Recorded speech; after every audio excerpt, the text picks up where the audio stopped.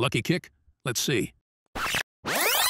The fight is slowly slipping away from Edwards due to Usman's relentless pressure and varied attacks. As round 4 concludes, Edwards returns to his corner, visibly deflated. His coach notices and delivers a wake-up call. Listen, stop feeling sorry for your well, come on then!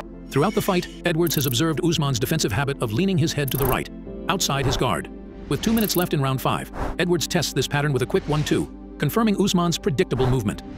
To build his strategy, Edwards throws body and leg kicks, conditioning Usman to expect kicks landing low. In the final sequence, Edwards feints a jab, subtly stepping forward into range.